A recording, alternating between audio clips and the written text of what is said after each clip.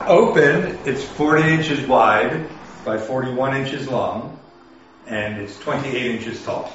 The wood is a red pine, as opposed to a white pine, which is more common around here. And the trees themselves were harvested right out here.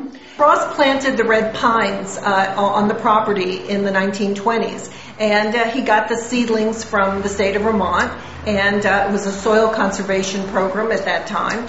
And they planted the little tiny things out plantation style out in the back of the property, and that was 90 years ago. So now we took 2 of them down last, I guess, in January of '09, and then we sawed them into boards in May of '09. And then we dried the wood for 1 year in our barn, the old-fashioned way, so it could slowly dry. And so Bob's table, this is table number 1 now. And we're going to be selling them as fundraisers, and one will always remain here in the museum.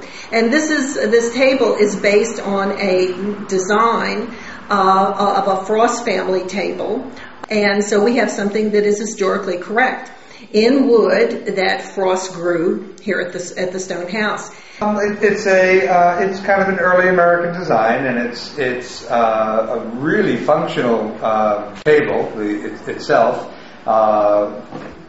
with the leaves down. 2 people can sit. 1 person can sit on either end. 1 leaf can come up, and the other one stay down, or both leaves can come up and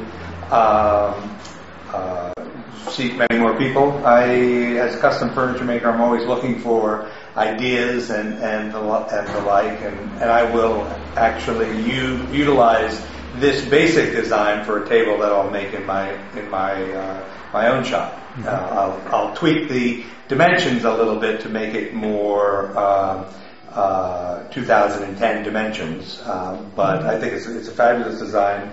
The lines are elegant. The finish is a tung oil finish, which will resist water and moisture, so it will be very, very useful as well as just something beautiful to look at, and certainly historic and fun. I make furniture from wood on people's property fairly regularly. A sentimental tree comes down, and we all get attached to our trees, and this way they can have something to say, well, that was made from the apple tree that was in the backyard, or the maple tree, or whatever. And it gives me great pleasure to do that, because the tree is on as a result of that. And just the way this is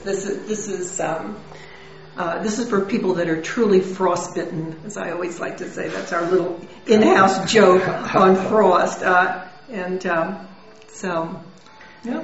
You mentioned that it's a fundraiser. Can you tell me the price of the? Well, it's going to be in the neighborhood of $2,000. So it's very special. And then once we get the prototype, we'll take orders for them, and Bob will make them as we get orders.